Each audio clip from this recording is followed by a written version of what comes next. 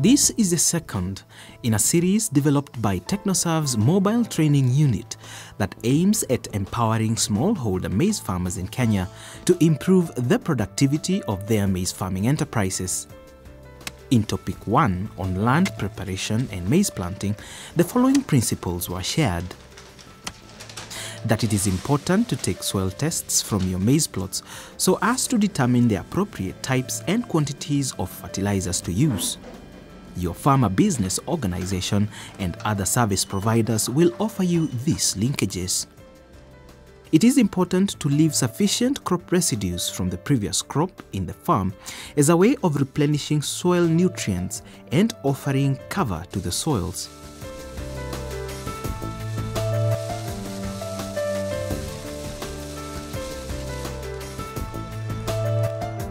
Do not burn crop residues in your farm, as this causes serious damage to the environment and your soils.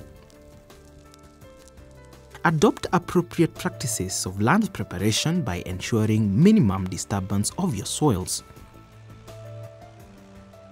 Remember that continuous use of disc plow and harrows damages your soils. Select the most appropriate seed varieties suited both for your environment and your needs. Keep your eyes and ears open for new varieties that are better and more suited to your needs, and remember to source your seeds from a recognized dealer.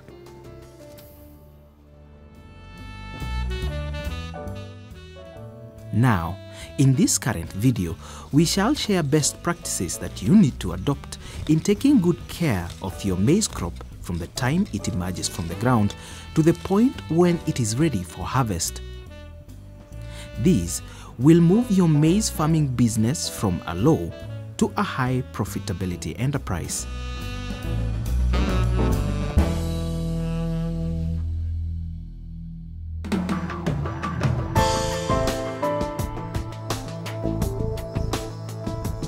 Factors determining productivity of maize crop.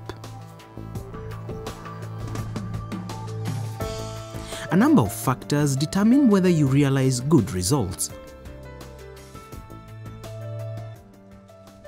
Some of these factors may not be entirely under your control, but by attending trainings and seeking advice, you shall be able to put most of these under your control. The factors that determine how healthy and productive your maize crop is include the variety planted. Early maturing varieties tend to produce fewer leaves and progress through the growth stages faster than late maturing varieties. Nichue tena mahindi gani inafanya mzuri, gani inaiva haraka, gani inakuwa late.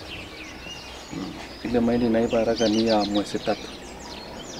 So the amount of yield potential per variety is very crucial, because at the end of it, it will determine the profitabilities. We have varieties which have potential even up to 40 to 50 bags of 90 kgs per acre. We also have varieties that can give 30 bags, 40 bags, 20. And depending on what you are aiming for, it's up to you to select the variety that fits within your targeted production.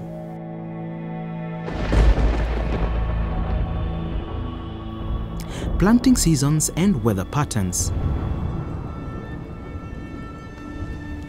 In most parts of North Rift, farmers plant their seeds at the onset of the long rains in March, while those in South Rift and Eastern Kenya plant at the onset of the short rains in October.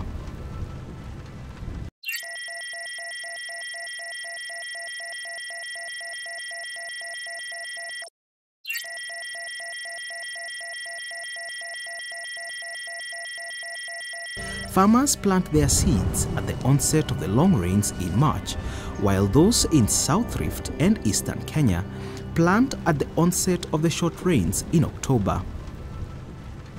Our country is made up of different agroecological zones. We have zones with high rainfall, low temperatures, and the rich soils that may qualify for the highland. The highland receives almost 1,000 millimeters of rain within a period of 8 months, and the soils are fairly fertile. Therefore, the kind of hybrid that we want to develop must be able to utilize that resource as much as possible, and that's why we have late maturing varieties. They fit that zone. Should you come up with an early material, it may need that the farmer harvests during the wet season and therefore lose much of it through rotting. It also depends on whether they want to do 2 crops in a year or 1 crop in a year. If a farmer wants to do 2 crops in a year, he may be forced to plant varieties which mature earlier, so that it gives him time to harvest and prepare the land for the next planting season. However, due to the unpredictable weather patterns and over-reliance on rain-fed agriculture, it is better for farmers to adopt certain practices to avert severe losses. These practices include conservation agriculture. Mbinu ambayo tunaeleza wakulima ni mbinu ambayo inaitwa kilimo hifadhi, ambayo ni mbinu rahisi.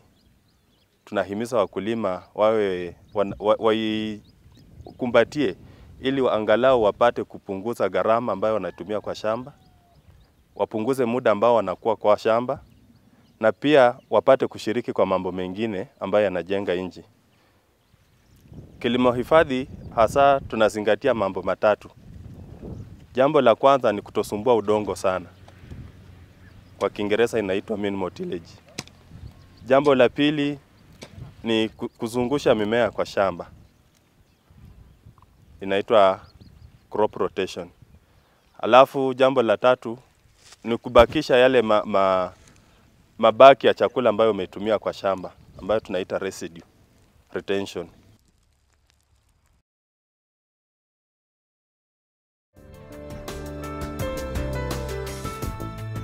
Provision of required nutrients. Mchanga sijapima nijue inataka mbolea gani au iko rutuba kiasi gani chini. It is important that you understand the nutrient content of your soil so as to apply the relevant fertilizers to effectively support plant growth through all the stages. Kuna hii mambo ya soil sampling. Ikifanywa na ionekane inahitaji urea ama CAN, tunaweza kuadvise mkulima accordingly. Urea na CAN inamwagwa tu hivyo. Kwa vile ikiwekwa mwanzo ama wakati inapandwa, hiyo urea inaweza pepwa na maji ama inaweza kubadilika iwe kasi. Saa hii mambo ya kuweka fertilizer inaweza kawa mara mbili. Weke ya kwanza baada ya kupalilia ya kwanza, na pengine wakati ule mahindi imeanza kufunga vichwa. Inasaidia, inapea nguvu mimea kupata matawi mzuri na ile stoki mzuri, alafu iweze kujitengenezea chakula chake. After planting, it is the delight of every farmer to watch his field of maize crop successively progress from one stage to another and eventually reap a good harvest. Nimefanya ukulima kwa miaka mingi, lakini naona hii mwaka ndio mahindi imefanya vizuri. A deteriorating maize crop is a great disappointment to a farmer and a waste of energy and time. Shida mahindi kukosa mvua kwa nchi, sababu mvua ya nchi ni kidogo sana. Hapana nyesha kama utarajia samani. Naweza kuja nyesha ile mwezi ya 3 na umepanda tayari ile mahindi akaoa na najua kati yote, sababu anapanda hiyo mahindi mwezi ya kwanza, ashu mwezi ya 12. Alafu hiyo mwaka yote ile karibu hiyo 2, hii ni jua tu. Anaweza kosa hiyo maji mvua, anaweza kosa mvua, anaweza kosa kila kitu na umepanda, anaweza dioa. Jua anaweza oa hiyo hiyo mahindi.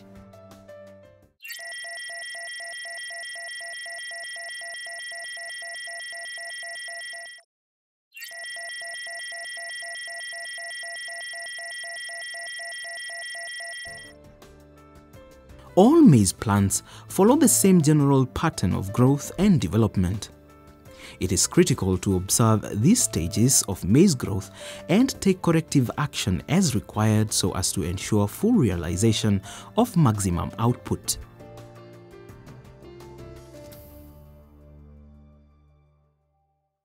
Emerging stage. Once the seed absorbs water, germination commences. Sprouting stage comes about 1 week after sowing, and the plants develop 2 to 4 leaves at this stage. The foundation of root development begins at this stage. The depth at which the seed is placed at planting, quality or viability of seed planted, and consistency of the rains after planting will determine effective sprouting of the maize seed. A uniform maize stand. Establishing a uniform stand is the first step in optimizing yield potential. Same variety planted on the same plot and given equal treatment is expected to grow uniformly and at the same rate. Once the green canopy begins to form, be careful to observe how well and uniform the crop is covering the ground. If you notice a growth trend in your field where the growth is not uniform, then there is a problem somewhere. Some of the things that determine a uniform stand are use of the same seed varieties in a given plot, planting at the same time, and recommended seed populations. The spacing is 25 by 25 centimeters, which translates to plant population of between 18,000 and 21,000 plants per acre. Underseeding, that is doing below 18, you are underseeding the farm, which will translate into low yields eventually. Rapid vegetative growth stage. The third critical stage occurs when the number of kernel rows per ear and the number of potential kernels per row are determined. This stage, also called knee-high, arrives about 35 to 45 days after sowing. This is followed closely by tasseling or flower initiation, where the tassels or male flowers appear. Generally, the maize plant would have attained its full height by the end of this stage. Pollination stage. This is a critical stage to convert potential maize cobs to actual developing maize cobs. The success of pollination process is greatly influenced by the weather. At this stage, the maize plant begins to silk, which involves the formation of the female flowers or cobs. Drought stress can desiccate silks and pollen grains, which results in barren ears and short ears with barren tips. Grain fill or kernel development stage. This is the final critical growth stage, which begins at pollination and ends at the kernel black layer formation. After pollination and fertilization is over, soft dough or milky phase commences. Grains start developing, but they do not become hard. This soft dough stage is noticed by the silks on the top of the cob, which remains partially green at this stage. Covering of the cobs also remains green. At this stage, the following stress factors can individually or in combination significantly inhibit kernel number, size, and weight of harvested kernels. Drought, extreme temperatures, foliar diseases, hail damage, and nutrient deficiency. This is the ultimate stage where a compromise on best practice at an earlier stage comes to light. The maize plant redirects its energies into developing kernels and grains, which therefore sacrifice the health of the stalk, leaves, and roots.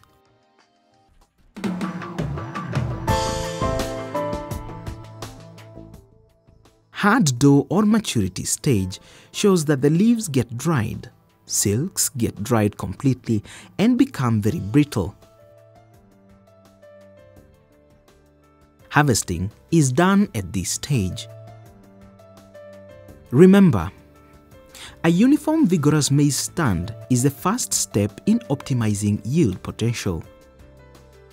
Critical reproductive stages are emergence, leaf and root development, pollination, and grain filling.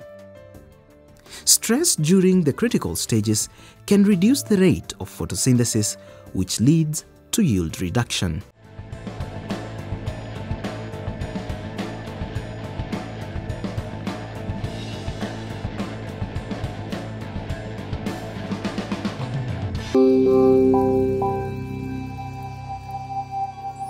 AIC